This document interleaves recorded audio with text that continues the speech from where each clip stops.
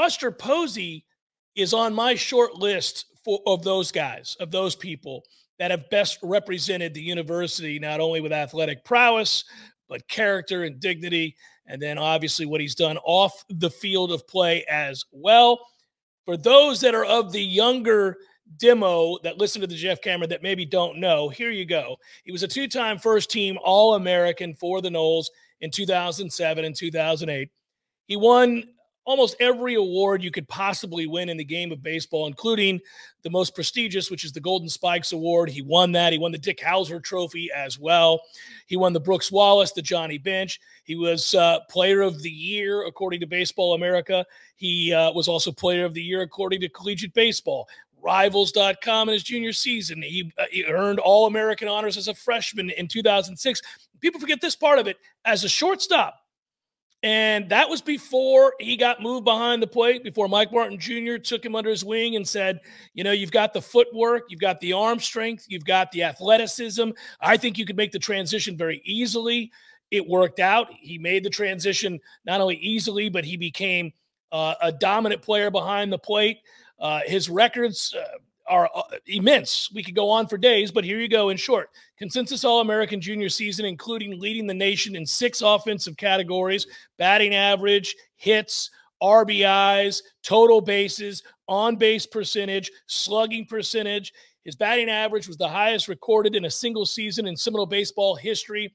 I remember watching John Ford Griffin play here. I remember watching J.D. Drew play here. I remember thinking that nobody would live up to those offensive numbers, that nobody would hit for a better average than John Ford Griffin, that nobody would hit for the kind of power that J.D. Drew had combined with average. I used to think, well, how lucky was I to see both those gentlemen play the game of baseball, and then along came Buster Posey and that magical season in which he, again, hit .463 with 119 hits, 93 RBIs, 226 total bases. It's insane, with an on-base percentage that is north of 550. A slugging percentage at almost 900. He was insane. FSU went to the College World Series in 2008, the Noles' first trip to Omaha at that time since 2000, so it was really important that he be that kind of great.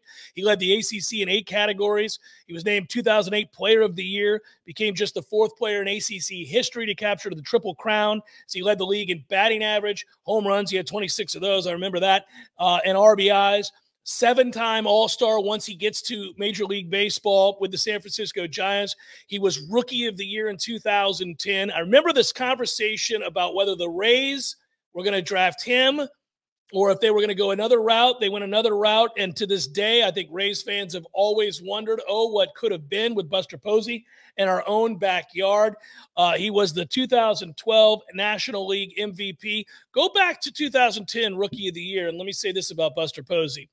He was playing at a ballpark in the minors that was very conducive to doubles. And a lot of the conversation was, you know, is he ever going to have big league power? Is he ever going to make the transition? Because in truth, in his career here at Florida State, he went from having a very good offensive season, but nothing spectacular, nothing that you would, you know, sit in awe of, to having this massive leap where doubles power became home run power. So he could always hit to all fields, and he had that doubles power, but he ended up, I remember Corey Clark and I, and we were joking, this was in jest, but we were saying if Buster Posey had been a major league player and gone from the season that he had prior to that monster season in which I just laid out all the stats, if Buster Posey had been a major league player fresh off the steroid era, we would have gone, so we're going from 6 to 26 home runs, are we?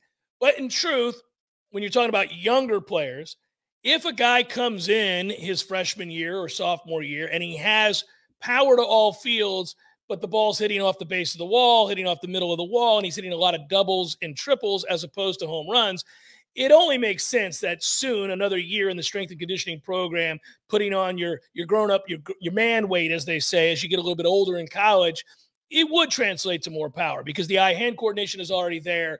The ability to hit for average, to put bat to ball is consistently there. You have power. It's just not fully realized power at that point. So back to what we said. Yeah, in both cases, he went from being a guy that could hit to all fields and did so many different things defensively, and he was also versatile in that you could put him at first base or shortstop. Hell, he could play every position in college and once did. All of those things are true, but he also pitched. He's one of these guys that in the pros, it translated as well with a wooden bat, and he made it happen. So back to some of the numbers that stand out. 2010 Rookie of the Year. 2012, Buster Posey was the National League MVP. He was a 5-time Silver Slugger Award winner, 2016 Golden Glove winner as well. So you're seeing the offense and the best of the best at the position with those Silver Slugger awards. And then you're seeing the defense with the Gold Glove Award. He won the World Series with the Giants in 2010. He won it in 2012. Now think about this. He's a rookie in 2010, and they win the World Series. And many of those veteran pitchers credit him and his ability to call a game, control a game from behind the plate for their success. He wins the World Series again in 2012. Wins the World Series again. He's on a team that does, certainly, in 2014. He retires after the 2021 season most recently. By the way, he hit 304 in that season. So he went out with a bang, won his second Comeback Player of the Year award. You remember the first one was after he got collided into. It ended up changing the rules of baseball. That was Marlins-Giants. Guy took him out at the plate. Back then, that was a legal play. It resulted in an ugly injury for Buster Posey. He bounced back from that, ended up winning Comeback Player of the Year, and then he did it again. So this is a guy who I saw play first base when I saw the Nats-Giants, when I took my kids to their first baseball game up there and played it really well, made a backhand stop off of first that saved the game for the Giants that day. I really feel like had he come out from behind the plate a little bit sooner, he may have been able to prolong his career even more.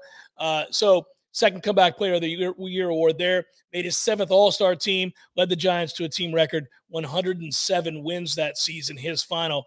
His jersey will be just the 4th retired in this storied history of Seminole baseball. Think about what it is. I mean, it's unbelievable. Joining Dick Hauser and J.D. Drew and, of course, Mike Martin as the only other Seminoles to ever have their jersey retired. So congratulations to Buster Posey. Once again, jersey retired. Buster Posey started the Seminoles game against Pitt. That is in March. Make your plans now. You're going to want to be here for that. Tickets for baseball do go on sale on Monday. I think about it. Being in the stands, I would talk about Buster Posey one final way. He's a quiet guy. Doesn't say a lot for a man who's accomplished as much as he has. He's a very kind and giving man as well. And saw him. I was fortunate enough to be down on the field at batting practice before a San Francisco game. I had taken my dad. He's a lifelong Giants fan, San Francisco Giants fan. And we got down on the field and got to meet some players. And I'll be forever indebted to a Seminole who works out there with the Giants that set it all up. And he came over and took a picture and shook hands with my dad. And my dad got to put on the World Series ring. And there are countless stories like that about Buster Posey. I mean, you can't, I don't know. We could do 2 hours, and I'll probably do more on Buster Posey as the days get closer.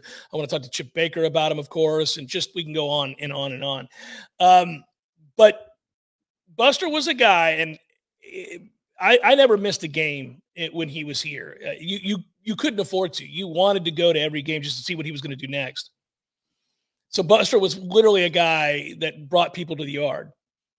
But when you sat with people who knew the game, it was very, very odd, almost eerie.